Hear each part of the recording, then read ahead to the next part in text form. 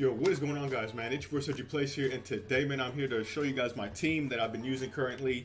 Yeah, so we're going to start off with the striker position. Obviously, we got Player of the Month, Ben Yedder. I've heard somewhat decent reviews on him, but for me, he's done really well. For me, he's done really well. He has 5-star weak foot, and then he has 6 traits: leadership, flair, outside foot shot, team player, chip shot, and technical dribbler. Really nice player. He's done well for me so far. I think he's played 7 games, 10 goals, and 5 assists, so it's not too bad, honestly. The right wing spot, we got Garrincha, man. We actually packed this guy, I think, out of the one of the World Cup icon plaques or whatever.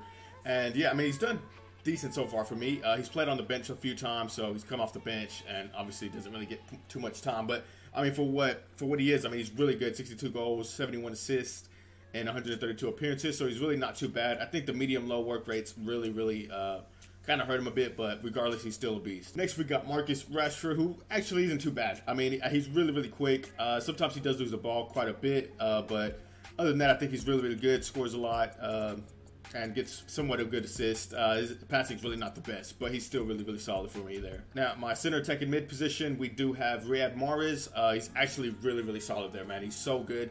He's probably one of the best dribblers I've ever used in FIFA, man, in any game, honestly. He's really fucking good. He has 104 goals and 132 assists and 219 appearances. He's really solid for me. He's so good, especially that left foot, man. That left foot goes crazy with him. Now, at the right center mid position, we just added Donny van de Beek recently. He only played 8 matches and gotten 2 goals and 4 assists. Not too bad, solid overall. I mean, I really can't complain right now. I haven't really used him much, so I'm gonna excited to use him during the weekend league this week, and yeah, see how well he does. I did have Xabi Alonso, but Xabi Alonso doesn't really play that well in the center mid position. At least for me. He plays well at the CDM spot, but I'm not using the CDM right now, so that's why Donny van de Beek is starting for me. Now, my left center mid spot, we do have Fabio Vieira, who's actually been really nice for me, man. That left foot's really good. His dribbling's actually pretty fucking good. I thought it was gonna be complete shit, but it's actually really good.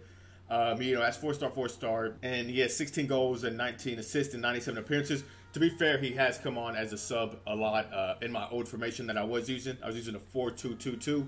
But he was coming on as a sub, but now he's playing really good for me right now as a center mid. So yeah, man, I really like him. Now, my right back position, we have Zanetti, who has played for me 52 games and 2 assists only. But he's really fucking good. He's really good. I enjoy using him. He's really solid. I mean, he has a solid player trait. So, I mean, he's not the fastest. But yeah, man, overall, he's a beast. I don't really need another right back currently. So, I mean, he's definitely going to be there for a while now. Next, we got Sergio Ramos, man. I mean, this guy's just, he's an all-out beast, man. I mean, he's so good. I'm trying to get him on full cam.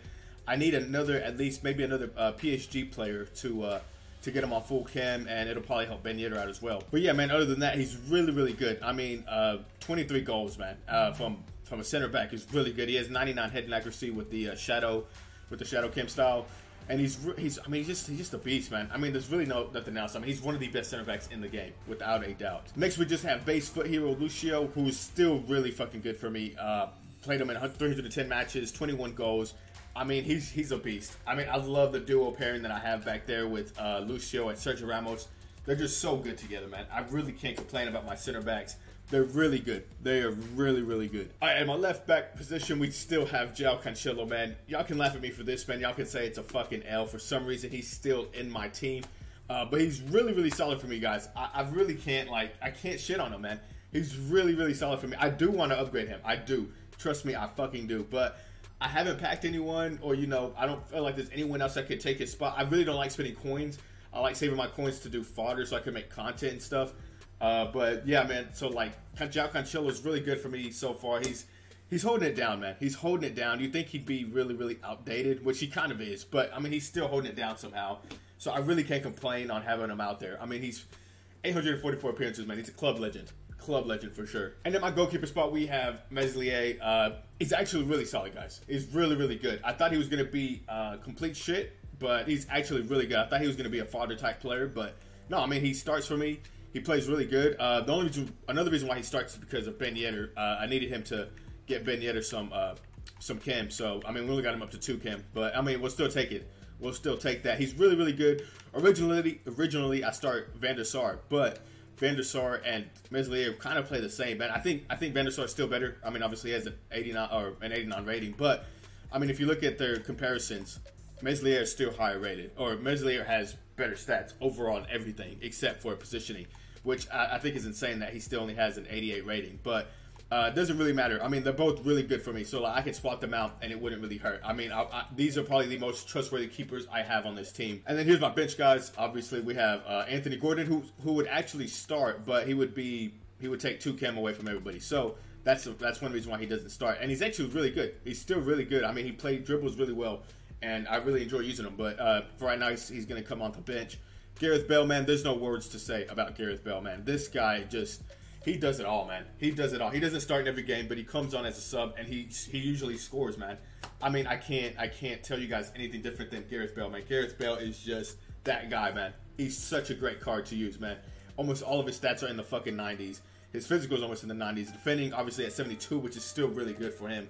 And yeah, man, he's just a beast. But he's such a good super sub, man. I mean, obviously, you can start him, and it really wouldn't hurt him because, I mean, all of his stats are in the 90s. He's that good. But I don't start him because I like Garrincha on my right wing spot. And yeah, man, I mean, I can't really complain on him. Then we have Dirk Kuyt, man, who's really becoming outdated a bit. He's my second highest goal scorer on the team with 237 goals, 202 assists. But he's becoming a little bit outdated, man. His dribbling, he's very, very clunky. His dribbling and his passing really just isn't the best. Obviously, Xabi Alonso is really good. I prefer to play him at a CDM spot. He didn't really play well for me in the center mid spots. So I'm gonna just keep him on the bench, but I do bring him on, you know, when I'm playing defensively, trying to hold a lead. Then we have Ricardo Carvalho, which I'm not opposed to giving away as some fodder, really, realistically. I mean, he's still good. He's really solid. I thought he was going to be worse than what he was, but he's actually really, really good. But so I'm going to keep him for right now. Koulibaly is really good as well. I feel like Lucio and Sergio Ramos are better than him, so it's the only reason why he's still on the bench. Obviously, I already talked about Van der Sar. Then we have Donovan, who is actually my top goal scorer with 255, 143 assists, and 343 appearances. So a really, really good card.